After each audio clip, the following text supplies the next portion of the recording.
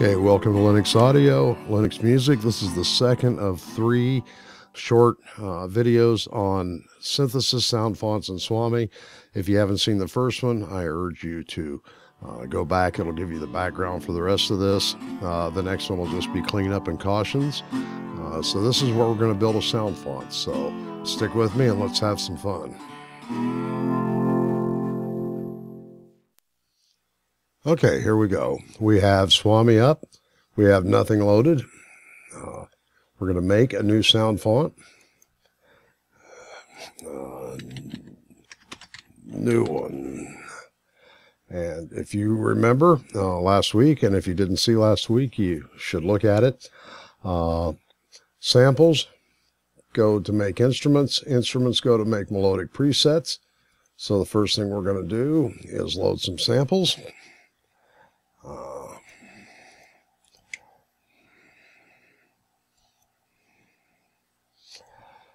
And it's important that this is an A6 on my dobro. That's what the sample is.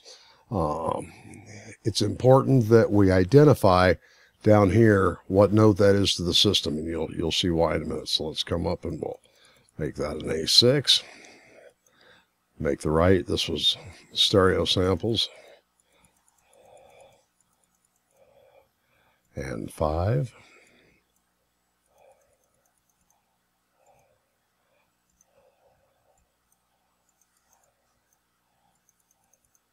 Oops. And finally 4.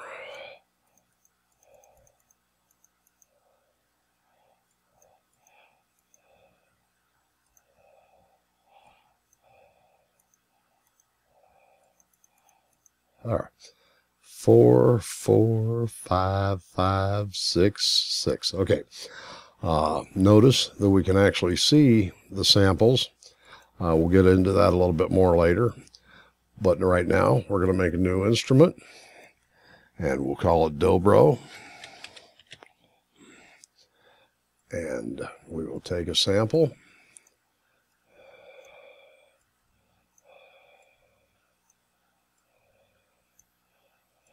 And we will load dobro with samples. Notice this is a very simple example. I mean, theoretically, I could have hundreds of samples here. They wouldn't all be for a dobro, but let's look at a dobro. Here's my A4, A5, A6, and what I want to show you is this. This right here is the root note that we just identified. And if I pick this sample and say, come up and play this. Well, first let's...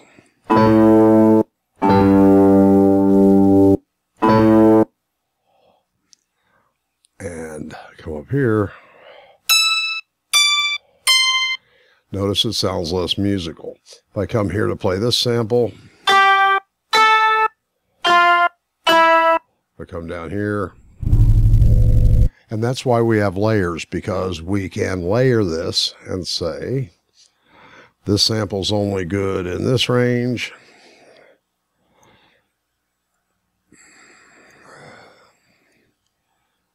And this sample is only good in this range.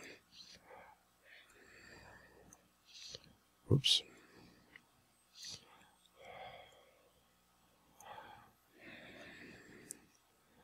And this sample is only good from here up.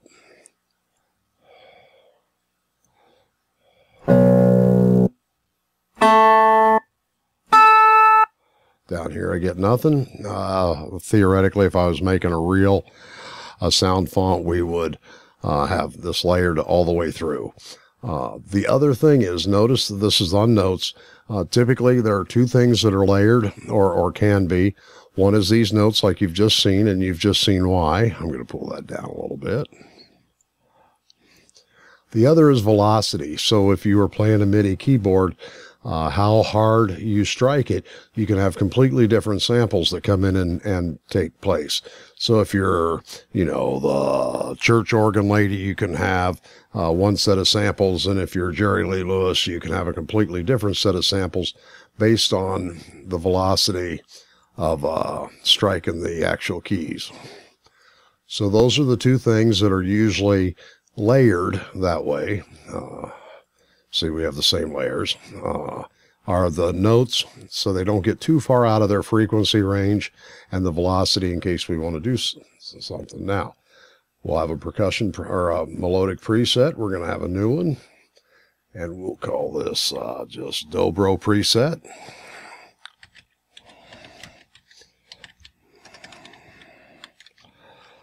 And it's Bank 0 program or patch 0, and I will put the dobro on it. So now, if I'm playing,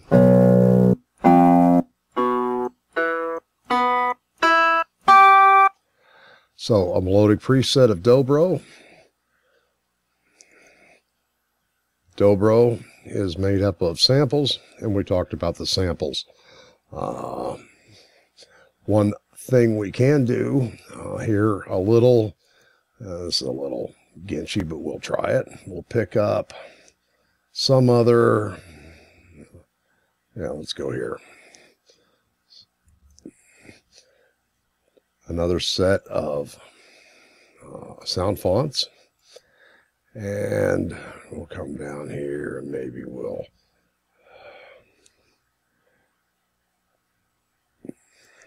let's pick an oboe. And I can right click, copy, come up here to my melodic presets, paste, and you'll notice that it picked up the dobro instruments. And if I come down here in instruments, I have a dobro instrument, and it picked up the oboe samples. And if I come down in samples, it picked those up. So now that's really slick to me, because you can just copy from another one, steal, plagiarize, whatever you call it. But the one thing I wanted to show you was this. I can make a new preset, and I'm going to call it a dobro organ, or dobro oboe. And remember, I said that one or more samples go to an instrument, one or more instruments go to a preset, and so we can actually put a dobro and an oboe both into one preset.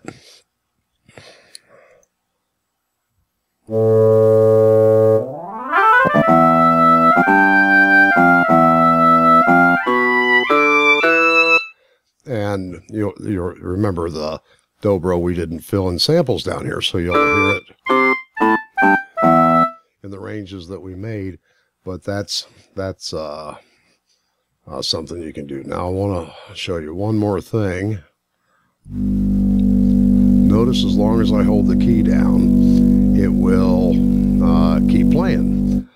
If I come down here to my samples for oboe, for example, and look at my sample editor, this is the part that it will repeat, this green thing. So when I push this, and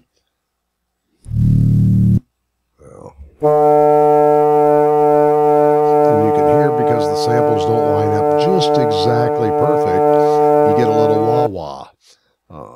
One thing you can do with the sample editor is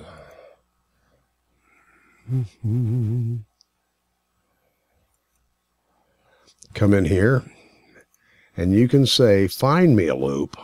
Now, I'm not going to do it because it takes a long time, because it goes through every one of these samples, 48,000 samples per second.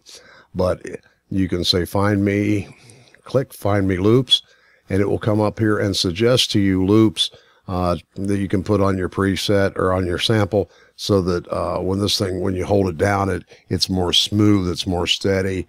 And if you like the wah-wah, you can have that too. So that's all we're going to do this week, because I do want to keep these things short. But again, get some samples, pull them into, label them appropriately, remember. Pull them into instruments, pull instruments into melodic presets, and then if I save this, and I'll do that here in just a second to show you, I'll be able to hook this to QSynth or any of the, I wanted to.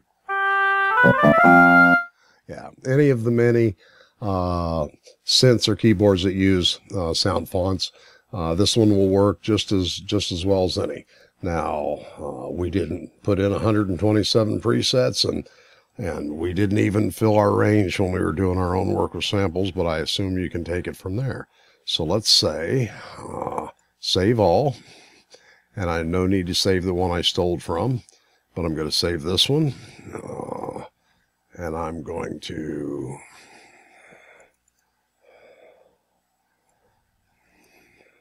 I happen to have a folder called Swami,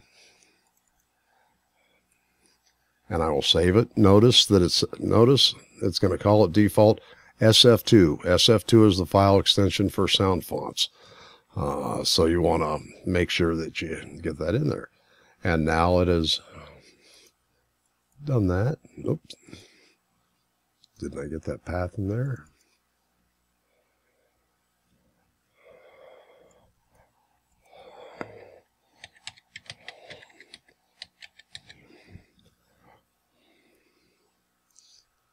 Okay.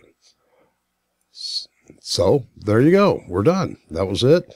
I hope I know we went through it real fast. As always, you can leave questions. We'll do our best to answer.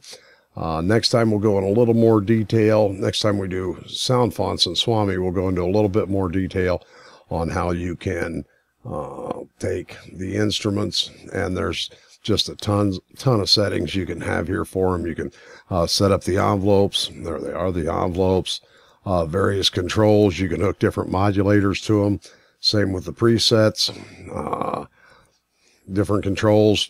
Set the pitch. Set vibrato. Again, with the envelopes, and hook different modulators to it. And set them up so that they work with MIDI. That's what all these are. CC1 is your modulation control channel for MIDI. And basically this thing is very, very full, very easy to use.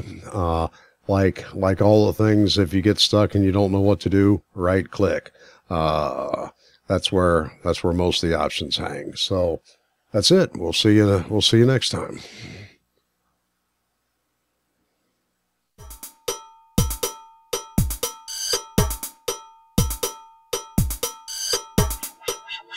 Okay, well, that ends this week. Like always, here's the versions we're using. If what you're seeing isn't what's shown in the video, check that first.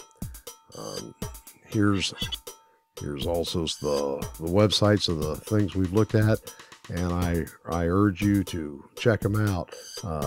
Google, Wikipedia, get involved. This is really cool stuff. The community is very gracious, very friendly, ask questions. I know we covered this really, really fast, and there's a lot of stuff involved. Leave questions on the YouTube channel or on the Google Plus page, or send me an email, whatever. If anything's not clear, we'll try to get you straightened out. And otherwise, I hope that you have a lot of fun, and we'll see you next time.